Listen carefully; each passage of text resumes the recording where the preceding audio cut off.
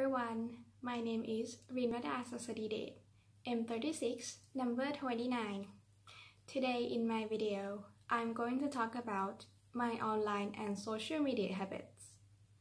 First, let's get to know more about social media.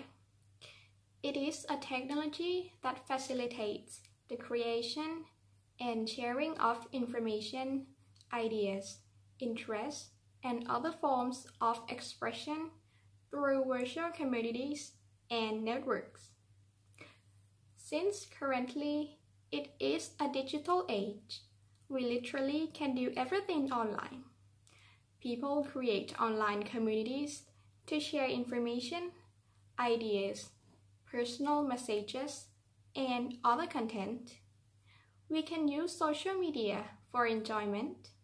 We can use it to communicate, consume news, order package, and even order food. So I tend to go online a lot. Actually, I spend most of the day online, maybe up to 10 hours a day.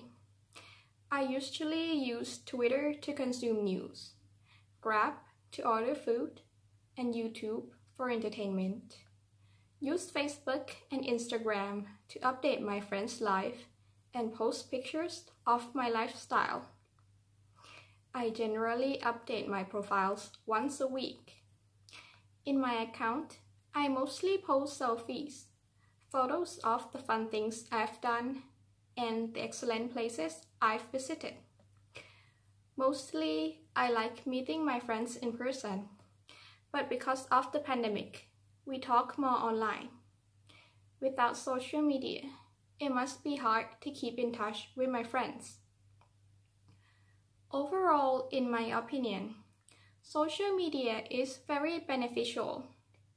But if you don't use it properly, it can cause negative effects too. The pros are networking sites bring people from different places with common interests together.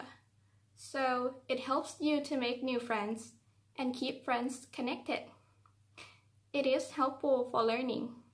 You can search for information online as if you are sitting in a library with a lot of information from around the world. It can create a career. You can start a business by yourself without having to find a place to set up a shop and service staff. It also can bring enjoyment for you, whether by surfing through websites, watching movies, reading ebooks, or listening to music. The cons are, it can cause addiction. Now, more people spend most of their waking hours using social media, neglecting face-to-face interactions and other responsibilities. Internet addiction can have harmful effects on people's health and well-being. Sometimes it makes people feel bad about themselves because of bad words from online people, seeing others have a better life than themselves, and there is cyberbullying. Also, your privacy becomes at risk. You must be cautious about sharing details of your life on social media. Oversharing can put your privacy at risk.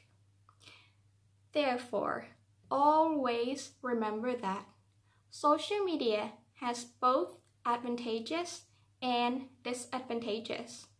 Always be careful and conscious when using it. And that's it all for today.